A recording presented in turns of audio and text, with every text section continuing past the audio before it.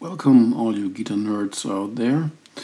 Today on the bench we have this Vox AC 30 amp model C2. The owner complains about crackling noise, hiss and hum, so we'll take care of that. And later in this video we'll show you how to cool down the bias on these amps. The Vox amps are known as very British amps. The Beatles play them. Brian May, the guitar player from the group Queen, plays AC30s. So in this case, it's not a tube amp. We have to call them valves because they are from England. But oops, this valve amp is not from England, it's from China. Who cares? Okay, let's open it up and see what we find inside. Alright, here we have a PCB board, which I don't like. A lot of electronic stuff like transistors, operation amps, ICs. Alright, and here are the tubes, the valves, 4 EL84s and 3 ECC83s, also known as 12 AX7s, and finally 2 nice Celestion speakers, greenbacks. Okay, let's switch it on and see what the problem is. Yeah, here we go. Listen to that. Oh yeah, really noisy. Crackling. Might be the tube sockets. Might be the tubes. That's something that we have to find out. Well, the problem is plain to hear.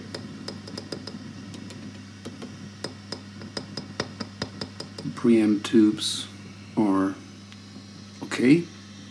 Oh, I'm sorry. The preamp valves are okay. So let's get these tubes out and put them on the tube tester. I'm sorry, the valve tester.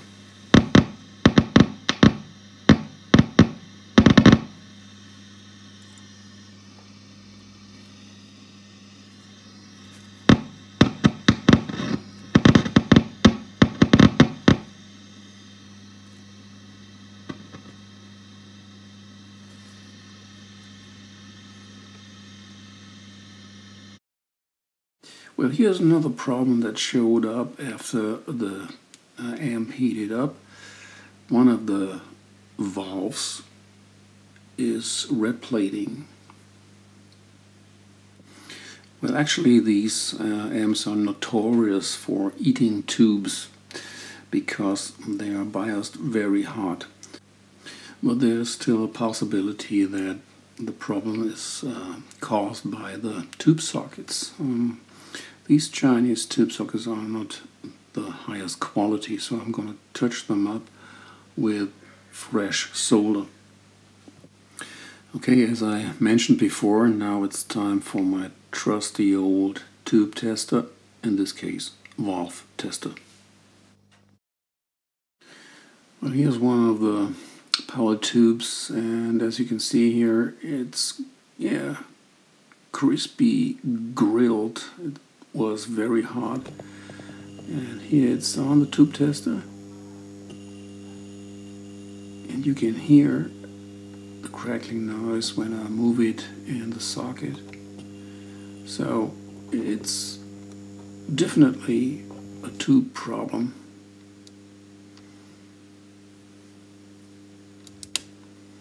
Well, it's not the strongest tube either. So we're going to change them out.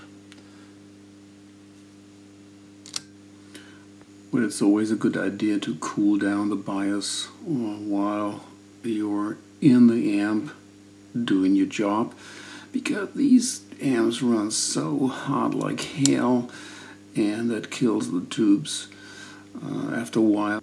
And as you know, tubes and valves are getting expensive and rare nowadays. So I'll show you in a minute how to cool down the bias on these amps. Here's the schematic, and you see R119 is the bias resistor on the cathode of the power tubes. And we're going to increase the value of this resistor to cool down the bias.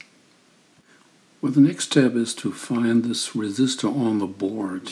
And you find it next to the rectifier circuit. Shown here, R119 is behind the PCB board, so you cannot see it. You just can touch it when you stick your finger behind the board. And these are the two solder connections that keep the resistor in place. Yeah, with a solder sucker and some patience, I finally ripped it out and replaced it with this 82 ohm resistor to cool down the bias. Alright, look at this. Beautiful new tubes, valves in place, and the amp is quiet as can be. By the way, the amp is fully cranked while I'm testing the tubes and the sockets for noise. So you can hear some hiss, of course, but as I mentioned, the amp is fully cranked. Here's the new bias resistor, not hiding behind the board anymore. Well, now it's time for a sound check. Let's see how this jewel sounds like.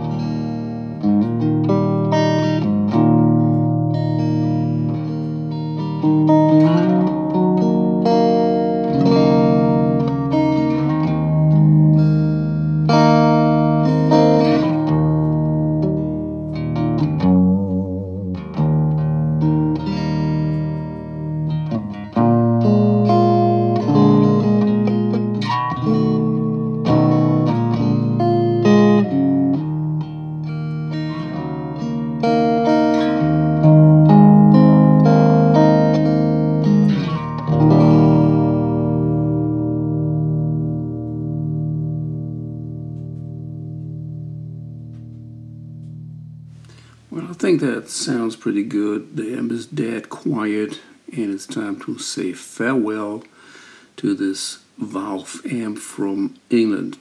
Oh, no, it's from China, but who cares? Thanks for watching, and see you the next time. Bye.